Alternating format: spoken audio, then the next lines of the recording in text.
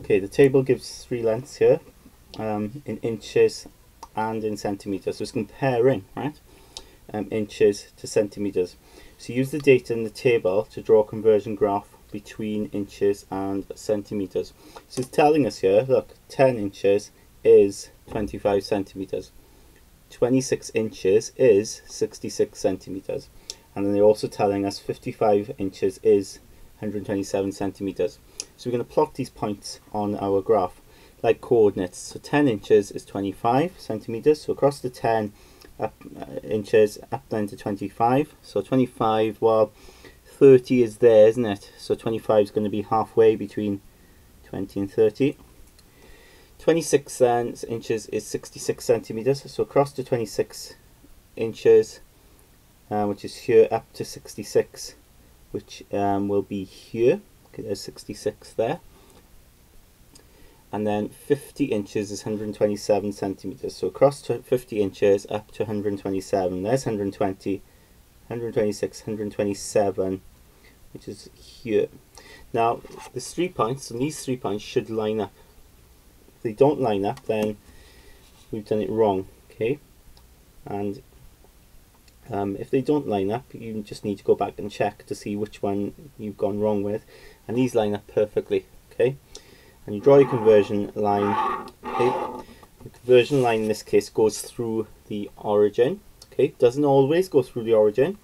In this case it will, if you think about it common sense wise, because inches and centimeters, well, if you've got 0 inches, you've got nothing, haven't you, and that's going to be 0 centimeters. Okay, so it will go through the origin. But conversion graphs, they don't have to go through here. Okay, it depends on the information we've got. Now part B then, it says use your graph to find an estimate for 300 centimeters in inches. Now 300 centimeters, okay, on this scale doesn't exist. It only goes up to 140 centimeters. That's not a problem. Okay, don't get worried. Don't be thinking, oh, I need to add a bit more on here, because you don't have the space, right, and you don't have the graph paper. But what we can do is find a different value, okay? A value that is associated with 300. Take 100 for instance. Now 100 fits into 300 quite nicely, doesn't it? If you think about it, if we triple 100, you get 300. So if we read off the graph to see what 100 is, okay?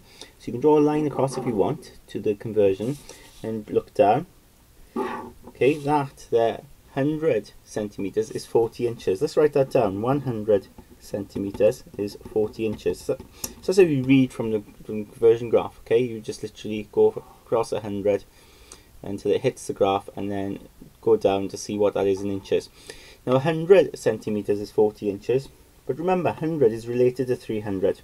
We just need to triple it. We times by 3.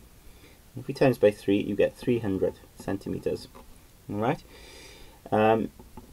But if you're tripling this measurement in centimeters, you also need to triple this measurement in inches. So 40 times 3 is 120 inches. And there's our answer for 300 centimeters. We've scaled up to work out what 300 centimeters is in inches.